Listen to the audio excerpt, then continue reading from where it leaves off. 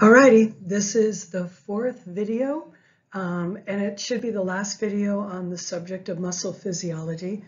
Fingers crossed, right? So we have been talking about how the muscle contracts, and in order to understand how it contracts, we needed to answer the question, how can the motion of a protein that's so small that you can't even see it through the most powerful light microscope, when that protein goes like this, that causes your whole muscle to contract. How does that happen? And it has everything to do with sarcomeres. And now we've learned the names of 4 different proteins, right? We've learned that inside of this architecture, let's see if I can make, inside of this architecture, right here, we have got the thick filament that is also known as myosin. We have got these thin filaments that are known as actin. And now we know that also wrapped around these thin filaments, we have got the protein tropomyosin, and attached to the tropomyosin that is wrapped around the actin, we have got these proteins called troponin, right? And we know that they are organized really geometrically, so geometrically that when you look at it through a regular light microscope, you can see them as stripes or striations, right? We've learned that an individual sarcomere goes from one Z line or Z disc to the next Z line or Z discs. And now we know that these actins, they have got parts on them that are called binding sites. And it's only at those binding sites that the myosin is allowed to touch the actin. And when it does, it will pull the Z lines towards the center. So if this were my husband and I in that video, then my husband would be standing right here, and he would be holding on to that rope here, which is the actin, and he would be pulling my shop vac, the Z line, towards the center of the sarcomere as soon as he was allowed to work, right? So we've got that far. Let's go a little bit farther. We're going to be talking about what myosin does and what the energy molecule ATP does. All right, now we're going to look at things in tremendous detail. We're at the level where we can actually look at molecules. And let's start by orienting ourselves. Right here, this is going to be actin. Down here, all of that is going to be myosin. But we've zoomed in so close that now they're showing us individual little spheres. Each one of these is an actual actin protein that are organized into quaternary structure.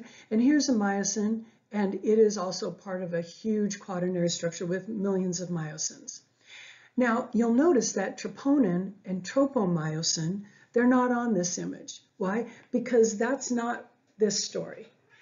We did that story. Now we're talking about what ATP does and what myosin does when it interacts with actin, right? So we could start at any point, but they're starting up here with number 1.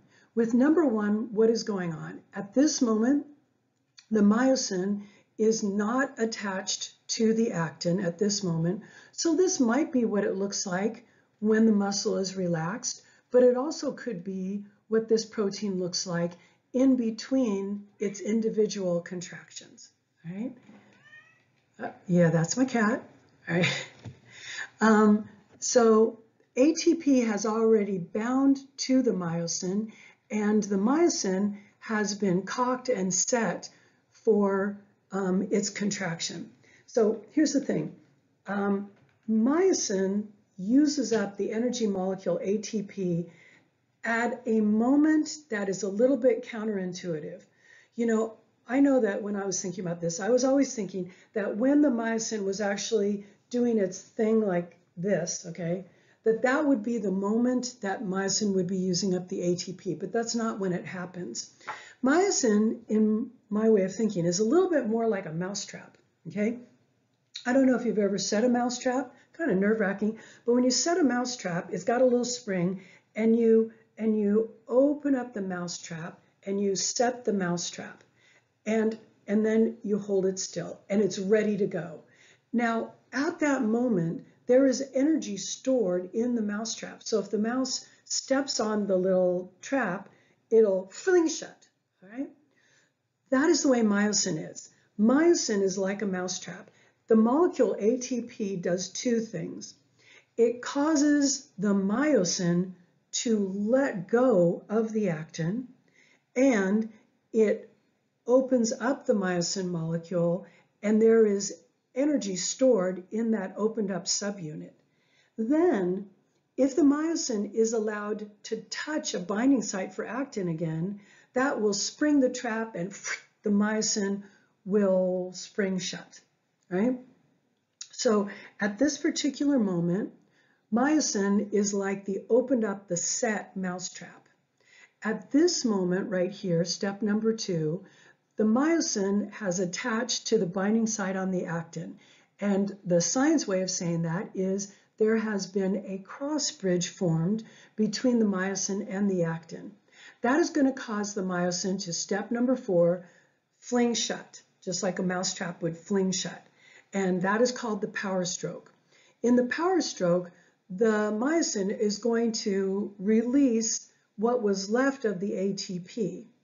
Now, it is going to be in that shut state. And in that shut state, it is holding the two ends of the muscle close together. What causes it to let go? We are going to have another molecule of ATP that is going to bind to the myosin. Then the myosin will let go of the actin, and then it'll open up again right there, right? So the energy for muscle contraction comes from the ATP molecule. But it is, you would think that the molecule would get used right here between 3 and 4 at the cross bridge and the motion. But it's not. The molecule actually gets used over here at step 5. It's actually getting used at the moment that we're asking myosin to let go of the actin and to cock itself for the next contraction, right? That's going to be really important for talking about rigor mortis. You know how in dead bodies, they go really stiff for a while, and that might surprise you, but this is part of the reason why that happens. So we have talked about all of the things that are going to happen that are going to ultimately allow a muscle to contract.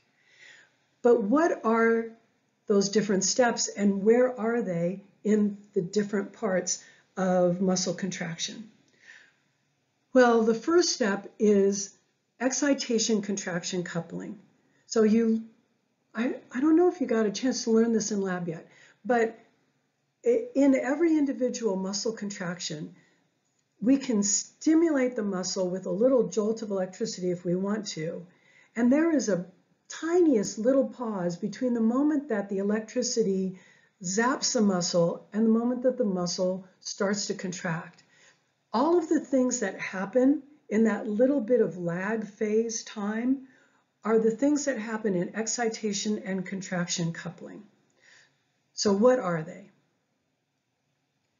The first step is going to be that our somatic motor neuron is going to release the neurotransmitter acetylcholine into the synapse, into the neuromuscular junction. After that happens, the binding of acetylcholine to the ligand-gated channels will cause them to open, and now sodium is going to be allowed to diffuse into the cell, and that is going to cause graded potentials. If those graded potentials add up, they are going to cause voltage-gated channels in the muscle cell membrane called the sarcolemma, and that is going to initiate a new action potential, very similar to the ones we talked about in the nervous system. That action potential is going to travel down the T-tubules, and when it goes down the T-tubules, it is going to cause the sarcoplasmic reticulum to open up voltage-gated calcium channels on the membrane of the sarcoplasmic reticulum. And when calcium channels on the sarcoplasmic reticulum open, That is going to allow calcium to diffuse out of the sarcoplasmic reticulum and across the sarcomeres. When calcium is there, it binds to troponin, and that changes the shape of troponin. When the shape of troponin is changed, troponin is going to move tropomyosin, and that is going to expose the binding sites on the actin molecule. And now, finally, myosin is going to be able to see the binding sites. And as it binds the actin and starts to pull it towards the center of the sarcomere, now we get contraction. So every one of these steps, except for the last one, are parts of excitation, contraction, coupling. Ultimately, it's going to be the energy of ATP that is going to cause the contraction of the muscle. Okay, I really thought I would be able to finish this particular topic in just one more lecture, but I'm going to go over time, so we're going to have one final video to finish this, so cue up the next one.